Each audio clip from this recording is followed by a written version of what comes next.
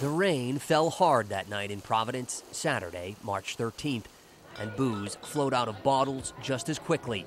It was enough for Greg Hart to be highly intoxicated. That's what police said. The state's medical examiner agreed.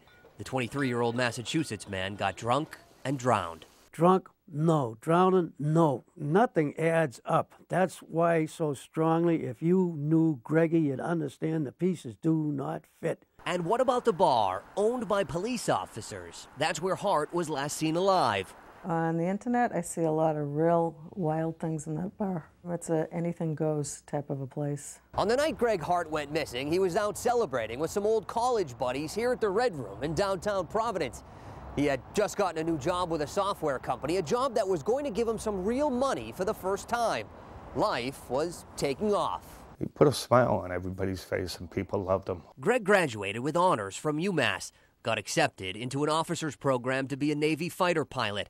His family says he wasn't your typical late-night partier. Whoever met my son thought he was quite a young man, and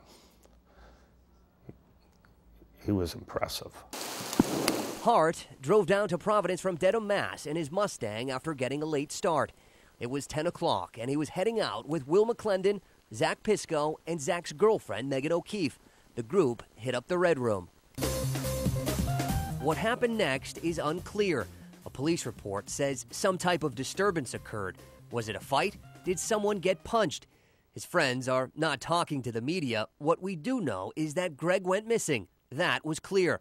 Providence police said they were on the case. We take all missing persons case seriously. We have quite a few, and we have protocols in place that we follow so that they're all taken seriously. 2.5 days later, a different group of Hart's friends from Massachusetts who were not with him that night found his body. It wasn't the police. The 23-year-old lay tangled in fallen debris on the riverbank of the Woonasquatucket, less than 1 mile from where he was last seen alive. I think it's pretty ridiculous that we had to find him when we didn't even know where we were in Providence. We didn't know the area at all.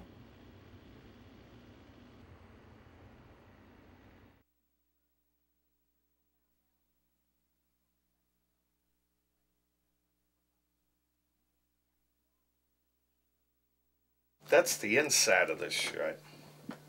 See look at that. In the basement of his Massachusetts home, John Hart shows us the last clothes his son ever put on. Rhode Island's medical examiner said Greg Hart drowned, that his blood alcohol content was 0.25, nearly 3 times the legal limit. The finding, though, doesn't explain why his white undershirt turned almost brown, underneath a more cleaner-looking dress shirt. Here it is again. Why would a T-shirt be brown underneath a clean-looking dress shirt? Both had supposedly been soaking in the same river water. That's the outside. See it? Look at it. Some other parts of the case started to raise eyebrows in Hart's family. Providence detective Mark Sacco first began investigating Greg's disappearance on March 15th, just 1 day before his body was found. But ABC6 has learned that Detective Sacco owns the property. That's right, the property where the Red Room sits. You gotta be kidding me. I'm talking to the guy with my son was last seen at this place. That's a conflict of interest. In other words, no, yes, send somebody else. Sacco may own the property, but Rebecca Carroll, seen here in provocative online photos, owns the Red Room. Rebecca Carroll is the wife of Providence police officer Sean Carroll. That means 2 officers make money from the Red Room bar. Remember, a police report mentions some type of disturbance at the Red Room that night. Has anybody interviewed the bartenders that night? Has anybody interviewed the bouncer? If so, there is no mention of it in any reports. ABC6 tried talking to Detective Sacco, the Carrolls, and Police Chief Dean Esserman. Hart was found in the river with his wallet and iPhone. AT&T records detail text messages and calls between Greg and his friends shortly before he disappeared. His last known contact was an 8-minute call at 1:21 in the morning to his friend Will McClendon, who was with him at the Red Room. What was said? Where was Greg? McClendon isn't talking to ABC6, and here is what Greg's iPhone looks like now. It's in pieces. Apple, the phone's manufacturer, says it was taken apart in a way that no information can be retrieved. Who did you get that phone from? I got them from the Providence Police, from a detective. Not a lot of business is getting done these days inside Bob Corkery's office. He's Greg's grandfather, and he posted a $70,000 reward.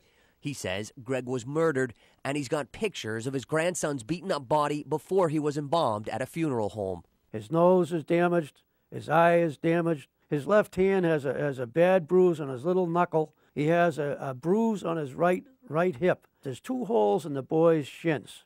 Same locations. I wish somebody had taken a look to see if those were restraints. How else do you get 2 of those? If you're in the water floating down a stream, you hit something that gives you 2 shots the same place on both legs? I don't think so. A bright cross marks the muddy spot along the Woonasquatucket where Hart was found. His body now rests in a Massachusetts grave, but his family's search for answers never will. I want whoever's responsible to be accountable for it, because what they did to him shouldn't have happened.